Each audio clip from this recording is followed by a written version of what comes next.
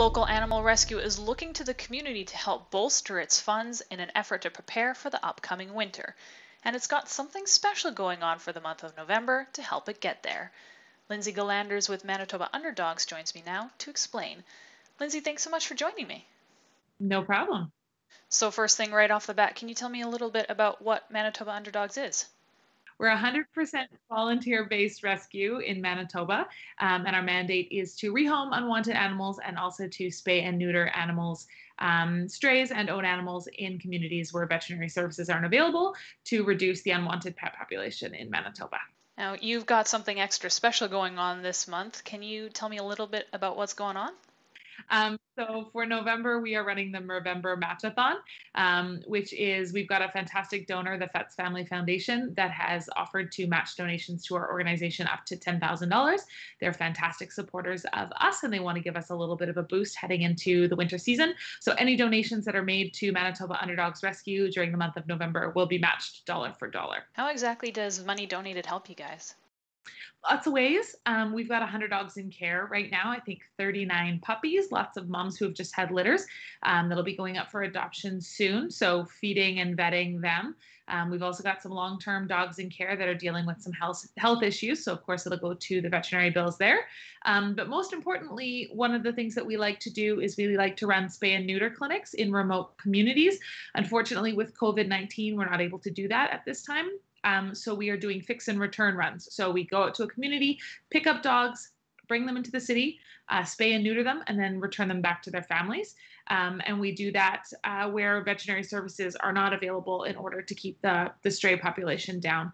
And primarily going into winter when we see a lot of really tragic cases of puppies that don't make it through the winter. So trying to mitigate that and to do the right thing in those communities. So why exactly is it so important to be able to provide those extra services for places that don't necessarily have access to vet care? Well, we want to basically render ourselves useless. I mean, it's great to rehome animals, but it's better to stop the problem where it starts. And Manitoba does have quite a significant stray population, lots of problems with dogs being hit by cars and freezing to death. We see a lot of tragic cases in the winter.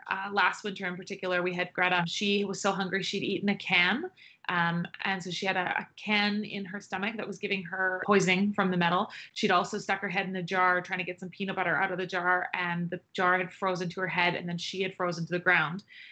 So we were able to save her and get her adopted out and get her back to healthy, which we didn't think we were going to be able to do, but she was a little miracle case. But dogs like Greta happen almost every winter. We get one of those really tragic cases and a bunch of almost just as bad. So to us, stopping that before it starts, before it comes to rehoming animals is kind of key. And everybody loves puppies. We're not saying we don't love puppies. We love puppies all day long.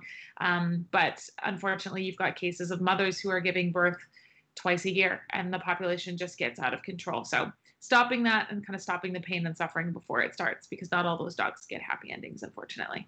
If someone wanted to help but couldn't necessarily afford a monetary donation right now, what other ways can they help?